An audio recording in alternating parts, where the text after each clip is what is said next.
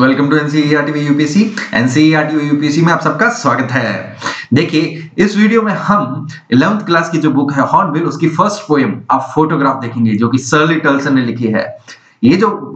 Poem है a photograph, ये hornbill book की फर्स्ट चैप्टर में दी गई है और फर्स्ट चैप्टर में एक अलग स्टोरी भी दी गई है, the portrait of A lady. The portrait of A lady के साथ में देने का एक रीजन है फोटोग्राफ को, क्योंकि दोनों की जो थीम है वो रिलेट करती है, दोनों का एक थीमेटिक रिलेशन है। क्योंकि द पोर्ट्रेट ऑफ लेडी में भी एक इमोशनल थीम है और अब फोटोग्राफ में भी एक इमोशनल थीम है, तो इसी के कारण इन दोनों को साथ में दिया गया है आपके चैप्टर फर्स्ट में हॉर्नबिल बुक में। तो आइए इस पोएम को हम स्टार्ट करते हैं। पोएम को स्टार्ट करने से पहले एक ओवरव्यू जान लीजिए पोएम का। अ फोटोग्राफ जो पोएम है, जैसा कि नाम से पता लग रहा है अ फोटोग्राफ, तो ये किसी फोटोग्राफ से रिलेटेड है। देखिए, शर्ली टल्सन जो है ये लिखती हैं, पोएम में बताती हैं कि कैसे ये कार्डबोर्ड देखती हैं। कार्डबोर्ड जो होता है वो एक गत्ते पर फोटो पेस्ट कर दी जाती है, तो एक गत्ता नुमा होता है जिस पर फोटो पेस्ट की जाती है, तो उसको कार्डबोर्ड बोला जाता है। तो ये जब एक कार्डबोर्ड देखती हैं तो कैसे इन्हें उस कार्डबोर्ड में अपने जो माता है, अपनी जो मदर है, उसकी बचपन की तस्वीर दिखाई देती है, जिसमें उनकी दो कजिन्स भी साथ में हैं और कैसे वो समुद्र के किनारे घूम रही होती हैं। और जब इनकी ये फोटो ली गई होती है तो कैसे एक चेहरे पर हल्की सी मुस्कान भी उनके आई हुई होती है। तो ये अपनी माँ को याद करते हुए बताती है कि इनकी माँ कैसे इस तस्वीर को देखा करती थी और याद किया करती थी उन लम्हों को, और कैसे मतलब एक खुश भी हुआ करती थी और थोड़ा दुख भी हुआ करता था उनके चेहरे पर कि वो जो है उनके बचपन के दिन चले गए। इस फोटो को देखकर, ये जो फोटो है, इस फोटो में इन पोएटेस जो है इनकी माँ है और ये अपनी माँ की जो तस्वीर है, माँ की जो तस्वीर जो कार्डबोर्ड पर लगी हुई है, उसको देखकर याद करती हैं कि कैसे इनकी माँ जो है वो इस तस्वीर को देखकर अपने बचपन को याद किया करती थी और भावुक हो जाया करती थी, लेकिन वो मतलब वो दिखता नहीं था उनके चेहरे पर भावुक होने के बावजूद भी। और आज जो है जब ये तस्वीर देख रही हैं तो इनकी माँ इनके साथ में नहीं है, क्योंकि इनकी माँ जो है वो खत्म हो गई है और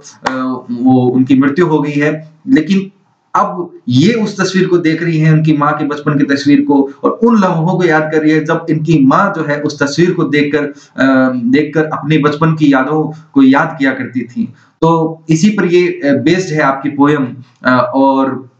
अ फोटोग्राफ कैसे जो है जो पोएटेस हैं, जिसने ये पोएम लिखी है शर्ली टल्सन ने, वो बताती हैं कैसे वो एक ईज जो मतलब हमारे चेहरे पर आ जाया करती थी दुख होने के बावजूद भी, इनकी माँ के भी और इनके भी चेहरे पर। तो ये पूरी एक थीम है अ फोटोग्राफ की। अब आइए अब हम इसको लाइन बाय लाइन पढ़ते हैं पोएम को। देखिए, a photograph bye Shirley टल्सन। The cardboard shows me how it was when the two girl cousins went paddling, each one holding one of my mother's hands, and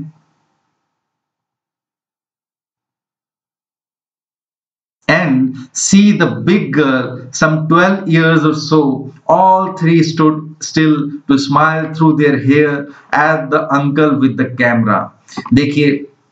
क्या कहती हैं poetess, the cardboard shows me how it was when the two girl cousins went paddling, कि ये जो cardboard है, जो cardboard जिस पर फोटो लगी है, जब वो ये उठाती हैं, जब वो देखती हैं, तो ये कार्डबोर्ड उन्हें बताता है, उन्हें याद दिलाता है कि ये कैसा था, कि इस तस्वीर में जो तस्वीर है वो कैसी थी, जिसमें इस तस्वीर के अंदर 3 लड़कियां हैं, जिसमें से एक इनकी माँ है और उन माँ के दोनों हाथों को एक तरफ, क्योंकि इनकी माँ बड़ी है उस तस्वीर में, जो तीनों लड़कियां हैं उन तीनों लड़कियों में से, और इनकी माँ की जो 2 अलग दूसरी लड़कियां हैं वो इनकी माँ की कजिन्स हैं। और कैसे ये समुद्र के किनारे पैडलिंग करते हुए, पैडलिंग होती है जब समुद्र के किनारे टहला जाता है ना बीच पर, तो उसको बोला जाता है पैडलिंग। तो कैसे ये तीनों ही वहां पे पैडलिंग कर रही होती हैं, वहां पे टहल रही होती हैं, चल रही होती हैं, उस समुद्र के किनारे जो बीच होता है, बीच पर चल रही होती हैं। और जो 2 अलग लड़कियां होती हैं वो इनके माँ के हाथ को पकड़े हुए, दोनों हाथों को, एक हाथ में एक इनकी बहन और एक दूसरे हाथ में दूसरी जो बहन है, वो इनके हाथों को पकड़े हुए वो तीनों चल रही होती है समुद्र बीच के किनारे। और इनकी माँ जो होती है, वो पोएटेस की माँ, वो बड़ी होती है इन तीनों में से, और जो बड़ी इनकी माँ जो है उनकी उम्र उस फोटो में लगभग 12 साल की रही होगी, ये बताती हैं। और तीनों जो है वो बिल्कुल शांत stood still to smile through their hair at the uncle with the camera, कि वो बिल्कुल शांत खड़ी हुई होती हैं वहां पे, लेकिन बीच के किनारे हवा चल रही होती है, तो हवा से जो उनके बाल हैं वो बाल उनके चेहरे पर चेहरे के आगे आ गए होते हैं, लेकिन उससे भी वो चेहरे के आगे आने के बाद भी उनकी जो स्माइल है वो उसमें से भी दिख रही होती है। और वो जो है वो जो इनके अंकल हैं जो कि कैमरा लिए हुए इनकी फोटो खींच रहे होते हैं, उनकी तरफ पोज देते हुए, उनकी तरफ देखते हुए देख रही होती हैं। A sweet face my mother's that was before I was born, क्या कह रही है? a sweet face my mother's that was before I was born, कि एक प्यारा चेहरा मेरी माता का। और ये कब की बात है? वो कब उन्होंने वो फोटो खिंचवाई होगी? वो उन्होंने फोटो खिंचवाई होगी जब मैं पैदा भी नहीं हुई थी। मतलब ये जो पोइटे से बता रहे कि ये जो फोटो है, ये कार्डबोर्ड है, ये तब का है जब मैं पैदा भी नहीं हुई होंगी, क्योंकि इस फोटो में मेरी माँ जो है वो छोटी थी, लगभग 12 साल की, और उस दौरान की ये फोटो है। And the C which appears to have changed less was their terribly transient feel। क्या कह रहे हैं देखो कि और जो उस फोटो में जो दिख रहा, जो समुद्र दिख रहा होता है पीछे की तरफ, क्योंकि ये बीच पर टहल रही होती हैं इनकी माता और इनकी 2 कजिन सिस्टर्स, तो वो जो समुद्र है वो तो उसमें तो कोई चेंज नहीं आया, लेकिन वो समुद्र है वो क्या कर रहा होता है, उसने इनके जो जब हम बीच पर चलते हैं तो जो हमारे पांव के निशान वहां पर बन जाते हैं, तो उन पांव के निशान को उनको मिटा रहा होता है, क्योंकि पानी बीच पर आता रहता है तो उन पांव के निशानों को मिटाता रहता है। तो इसीलिए देखो यहाँ पे क्या बताया गया है, यहाँ पे ट्रांजिएंट फीट बोला गया है, और इससे ये भी पता लगता है कि जो, और साथ में ये रिलेट करती है सी को, कि भाई सी जो है, जो समुद्र है वो चेंज नहीं हुआ, तब से अब तक समुद्र में तो ज्यादा कुछ चेंज नहीं हुआ, लेकिन जो इंसान है वो चेंज होता रहता है, क्योंकि इंसान तो क्या है, इंसान तो मॉर्टल है, समुद्र जो है वो क्या है, नेचुरल चीज है, वो तो इमॉर्टल है। तो इससे हमें ये भी पता लगता है, यहाँ पे ये पोइटेस ये बताने की कोशिश भी करती हैं कि कैसे वो जो सी है, जो समुद्र है, उसमें तो कोई चेंज नहीं आया, लेकिन उसने, समुद्र ने क्या क्या कर रहा होता है, समुद्र उनके जो ट्रांजिएंट फीट है उनको धो रहा होता है, उनको साफ कर रहा होता है, उनको मिटा रहा होता है उन निशानों को। आगे देखो क्या क्या है इसमें, some 20-30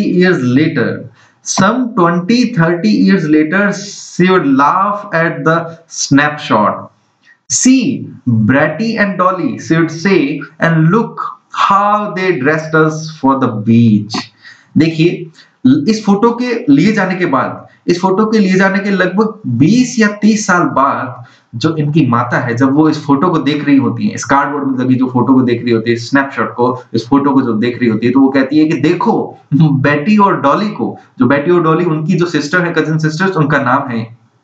तो वो इनको बता रही होती है कि देखो, जो इनकी जो पोइटेस है उनको बता रही होती है कि देखो बेटी और डॉली को कैसी लग रही हैं, और देखो हमारे घर वालों ने हमें कैसे तैयार किया है बीच के लिए, जब हम बीच पे गए पिकनिक के लिए, हॉलिडे के लिए, तो कैसे उन्होंने हमें तैयार किया था। तो इन सारी बातों को लेके वो मतलब हंस रही होती है, याद कर रही होती है उन लम्हों को। आगे फिर देखो क्या कह रहा है, द सी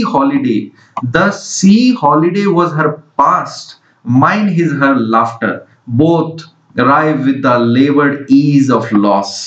देखिए क्या कह रहा है, the C holiday was her past, कि ये जो सी हॉलीडे जो वो देख रही होती है उस फोटो में, कि अपने आप को याद कर रही होती है, जो फोटो वो खींची गई थी उनकी 2 कजिन सिस्टर्स के साथ में, तो उस फोटो के देखते हुए कार्डबोर्ड में वो याद कर रही होती है कि, और वो जो हॉलीडे था वो उनका पास्ट था, वो अपने पास्ट को याद कर रही होती है और उस पास्ट को याद कर रही होती है। लेकिन आज जब उनकी माता खत्म हो गई हैं, आज जब ये जो पोइटेस हैं जो वो जब इस कार्डबोर्ड को देखती हैं, तो वो उन लम्हों को याद करती हैं जब उनकी माता, उस जो उनकी मदर है, वो उस कार्डबोर्ड को देखते हुए अपने बचपन को याद किया करती थी। और क्या कहती हैं कि वो जो सी हॉलीडे जो था वो मेरी माता का पास्ट था, और जो लाफ्टर है मेरी माँ का, जब उनको देखते हुए, उस कार्डबोर्ड को देखते हुए मेरी माँ जब याद किया करती थी, तो वो जो लाफ्टर है वो मेरे लिए पास्ट है, वो मेरी यादें हैं। वो जो बचपन था वो मेरी माता की यादें थी, जो उस फोटो में था, उनके सी हॉलीडे जो उन्होंने बीच के किनारे घूमते हुए जो फोटो खिंचवाई थी, तो उस फोटो वो उनके लिए उनका पास था और उसको वो याद कर रही थी। और आज मैं जब मेरी माँ खत्म हो गई है तो उसके बाद में जब मेरी माँ उस फोटो को देखते हुए अपने बचपन को याद किया करती थी, तो वो मेरे लिए पास्ट है। माइन इज हर लाफ्टर, कि मेरे लिए उनकी जो हंसी जब वो याद करते हुए हंसा करती थी, तो मेरे लिए वो पास्ट है। Both राइव with the लेबर्ड ease of loss, कि हम दोनों के चेहरों पर एक एक ऐसी मतलब लेबर्ड ईज, मतलब जबरदस्ती से जब हम चेहरे पर एक ऐसा हाव भाव बनाते हैं कि हम खुश हैं, तो ऐसा क्योंकि इसमें क्या बताने की कोशिश कर रही हैं जो पोएटिस हैं, वो ये कि जब मेरी माँ उस कार्डबोर्ड को देखा करती थी, तो वो अपने बचपन को याद किया करती थी, और उसमें वो ये याद किया करती थी कि बचपन कैसे खो गया है। तो उनमें एक दुख होता था, लेकिन उस दुख के बावजूद भी वो अपने चेहरे पर क्या वो दुख शो नहीं करती थी। और वैसे ही आज मेरी माँ जब खत्म हो गई और जब मैं उस कार्डबोर्ड को देख रही हूँ और मुझे वो चीजें याद आ रही है कि कैसे मेरी माँ इस कार्डबोर्ड को देखा करती थी और अपने जो बचपन है उसको याद किया करती थी, तो उसके कारण मेरे चेहरे पर भी क्या मुझे भी दुख हो रहा है कि मेरी माँ की याद आ रही है, लेकिन वो दुख मैं शो नहीं कर रही हूँ, शो नहीं हो पा रहा है चेहरे पर। हमने मतलब वो जो हाव भाव है वो लेबर्ड इज, जबरदस्ती का एक मतलब शो नहीं करना, एक जबरदस्ती की मौन जो होता है जब आप दुखी होते हो लेकिन कुछ बोल नहीं पा रहे हो, कुछ कह नहीं पा रहे हो, तो वैसी ईज है वो। दुखी मन है लेकिन उसके बावजूद भी एक ईज है, खोने का दुख है। खोने का दुख उस दौरान जो माँ थी उनके चेहरे पर ये था कि वो अपनी बचपन की जो फोटो थी उसको देखकर दुखी हुआ करती थी, लेकिन वो ईज थी उनके चेहरे पर उन यादों की। अभी ये जो पोएटेस है वो उस कार्डबोर्ड को देखते हुए अपनी माँ को याद करते हुए कुछ बोल नहीं पा रही, उनके पास शब्द नहीं है। आगे फिर देखो क्या है इसमें, now she has been dead nearly as many years as that girl lived, and of this circumstance there is nothing to say at all. It silences. देखिए क्या कह रही है पोएटेस, ये बता रही हैं कि अब तो वो मर चुकी हैं, अब वो माँ जो इनकी हैं, जो जिनकी याद इन्हें आ रही है, वो अब मर चुकी हैं, और वो जो है उनको मरे हुए लगभग इतने ही साल हो गए हैं जितने उस फोटो में उस लड़की को थे। और वो लड़की कौन थी? उनकी माँ थी, जो सबसे बड़ी लड़की थी, और उनके साथ में उनकी 2 कजिन्स थी। तो उनकी माँ को मरे हुए भी लगभग 12 साल हो गए, क्योंकि वो लड़की उस फोटो में जब उन्होंने फोटो खिंचवाई थी इनकी माँ ने, तो उस दौरान वो 12 साल की थी। एंड ऑफ दिस सर्कमस्टांस, और ये जो स्थिति है, देयर इज नथिंग टू से एट ऑल, कि जब ये पोएटेस उसको देख रही है, उनकी माँ की याद आ रही है उन्हें,